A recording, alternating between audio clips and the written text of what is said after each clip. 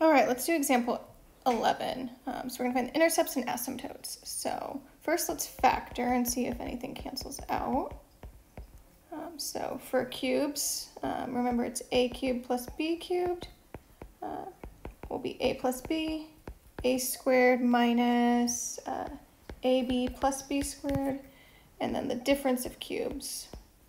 This is something maybe we haven't seen in a while, is a squared. Yeah, a minus b, a squared plus ab plus b squared. So put this down, make a flashcard, have it as a resource somewhere because we'll see cubes again. So in this case we have x cubed plus 2 cubed, so we get x plus 2, we're following the first one, and then x squared plus ab, so in this case, or minus ab would be 2x here, plus b squared is 4. All right, and then we notice that the x plus 2 and the x plus 2 cancel out. So when a factor cancels out, it creates a whole.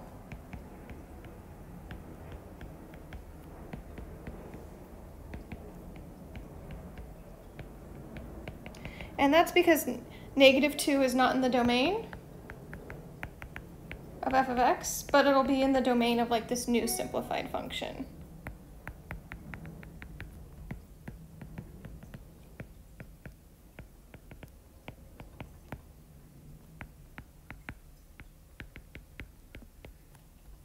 So our new simplified function, which we're going to mess with from here on out, is 1 over x squared minus 2x plus 4, where x is not -2, and that's again coming from the whole.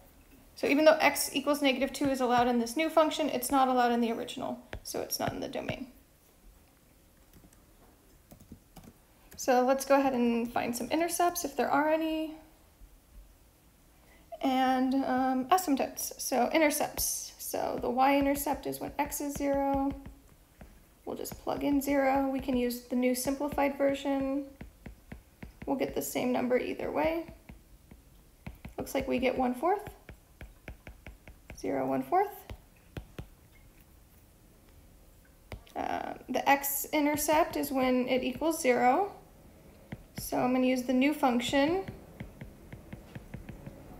which has no solution because 1 equals 0 has no solution. I'm not using the original function because that x plus 2 canceled out. So we're getting something weird.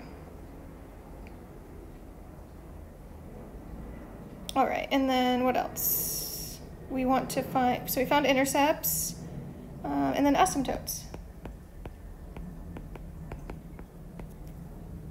So asymptotes are when the denominator, vertical asymptotes are when the denominator equals 0.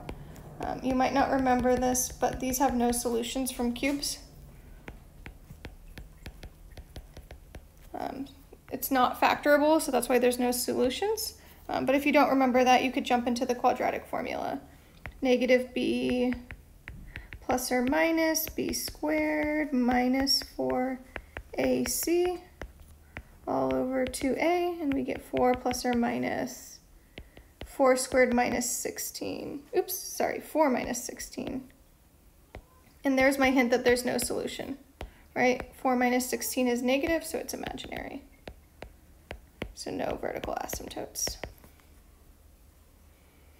And then our last thing, is there a horizontal or a slant? So since the degree on bottom is bigger, it means 0, right? Because it goes to 1 over x squared, which goes to 0. So y equals 0 is an asymptote. So let's start adding some of that stuff. Y equals 0. 0, 1/4. So I'll just put that like right there. We'll make 1 a little higher. And then we have a feeling it's going to approach the asymptote, but we just have to make sure it doesn't cross the asymptote. So does it ever cross the asymptote?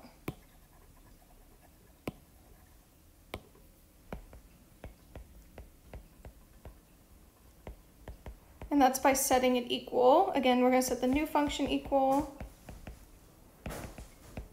Nope, there's no solution. So it never crosses, right? We already tried to solve this. when we solve for the x-intercepts. And then finally, I'm going to figure out where the hole is. So we plug -2 into the new function. I can't plug it into the original because it canceled out and would have given me 0 over 0. Right? If I plug into the original, we get 0 over 0 from this and this, and who the heck knows what that is. So we're going to plug into the new function, which is 1 over -2 squared minus 2 times -2 plus 4, and it looks like I get 1/4. So at -2 1/4, we create a hole.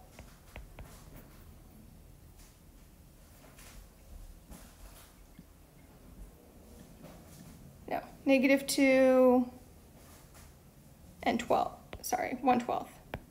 Long day. Because it's 4 plus 4 plus 4. So it'll be down here, and so then I just assume the graph passes the hole and approaches the asymptote. And I assume the same thing happens on the other side. We know it doesn't cross, so it just gets flat at the asymptote. And that's example 11.